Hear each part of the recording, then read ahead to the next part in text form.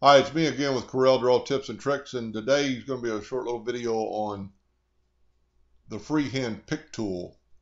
A lot of people don't even know it's aware of it. You know, they always go up to their pick tool and pick their pick tool. But this item right here is all broken apart.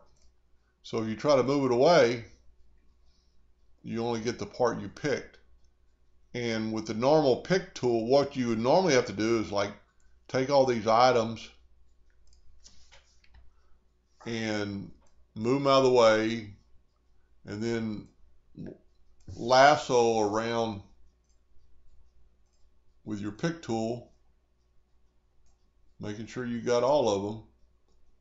But as you can see, you got the little triangles too.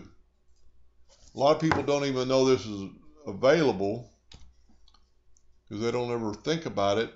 But right here, there's a slide out arrow, and you go to your freehand pick tool and just start somewhere and just lasso, just kind of draw around your item.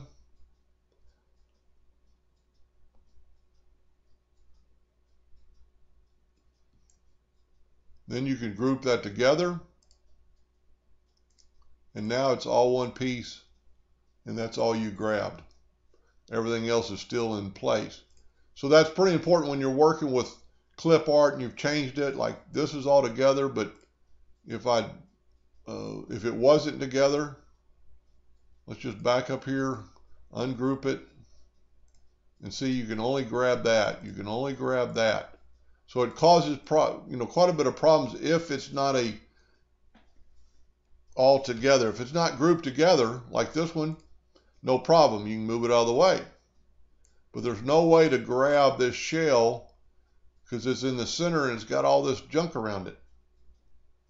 So if you use the freehand pick tool, it has a slide out window. So you can either have pick or freehand pick tool. Anyway, hope that helped a little bit. Thank you for watching.